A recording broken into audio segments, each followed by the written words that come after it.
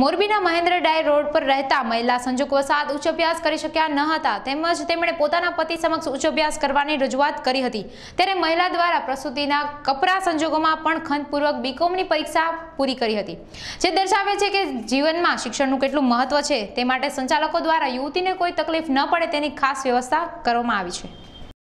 BCom SY BCom semester 4 ની exam આપી રહી છું। 9 મંથ રનિંગ છે મારે પ્રેગ્નન્સીનો અને આ બધું થઈ શક્યું છે મારા પોતાના ઘરનાના સપોર્ટથી, સાસુ સસરા કે મારા હસબન્ડ આમાં એના અને ઇવન આ સ્કૂલ ઓમ વીવીઆઈએમ જે મારો નંબર છે એ લોકોએ પણ ઘણો સપોર્ટ આપ્યો છે કે હું લગભગ એક મારે પર્સનલ રૂમ જેવું જ છે જ્યાં મને પર્સનલ ચેર આપવામાં આવી છે, એમાં હું બેસીને શાંતિથી એક્ઝામ આપી શકું છું, કોઈ ટ્રબલ ના પડે એમ। અને ઘણી વાર એવું હોય છે તમે કીધું એમ કે ભાઈ લેડીઝ બહાર નથી નીકળતી પ્રેગ્નન્સીમાં કે આ કે તે, જો કે મારા ઘરના એવું કોઈ રિસ્ટ્રિક્શન નથી રાખ્યું, એ બી એટલા ખુલ્લા વિચારોવાળા છે ને કે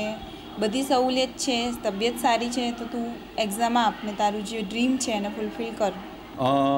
સૌરાષ્ટ્ર યુનિવર્સિટી દ્વારા BCom semester 4, LLB semester 2, BBA semester 2 ની એક્ઝામ અત્યારે ચાલી રહી છે, જે દરમિયાન સૌરાષ્ટ્ર યુનિવર્સિટી દ્વારા આપણી ઓમ વીવીઆઈએમ કોલેજ મોરબીની અંદર એક્સટર્નલ વિદ્યાર્થીઓ અમને જે ફાળવેલા છે 280 વિદ્યાર્થીઓ,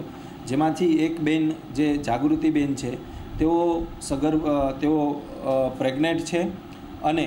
તેમને 9મો મહિનો અત્યારે ચાલી રહ્યો છે। તેમના પેરેન્ટ્સની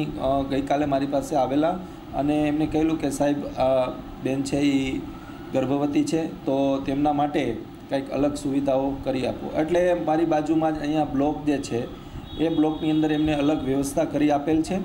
અને જેમને કોઈપણ પ્રકારની તકલીફ ન પડે અને